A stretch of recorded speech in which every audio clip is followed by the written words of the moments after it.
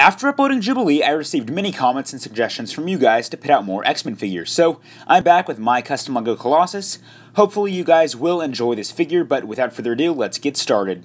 So, Peter Rasputin, a figure we all want but might never get due to the decisions of the LEGO Marvel team, yay! Maybe his reputation was soiled due to him being in the Deadpool films, I mean, who knows, but starting from the top is the hair, and that did come from Sophist. Since Colossus is metallic, I went ahead and used Zane's head. I wanted to try and bulk up this figure ever so slightly, which is why I gave Peter the Praetorian Guard shoulder piece. And Colossus' suit, or at least the suit that I based this figure off of, is red with a yellow stripe down the middle, and that scheme brought me to use the Collectible Minifigure Series 18 Dragon Suit guy's torso. I did swap out the arms, however, for a pair of flat silver ones, and added red hands to resemble the van braces this Xmen dons.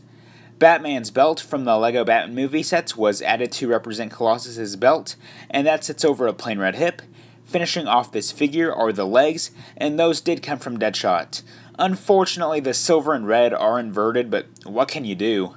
I mean, I guess I could potentially add a pair of 1x1 plates under the legs to portray both his height and boots, so I guess we'll see if I decide to go that route eventually. But yeah, Colossus! With that being said, that wraps up this figure. Express any thoughts or comments you have down below. I love seeing what you guys have to say, and if you enjoyed, don't hesitate to leave a like and subscribe for more custom minifigure content. It really helps me out. Thank you all so much for watching, and until next time, goodbye.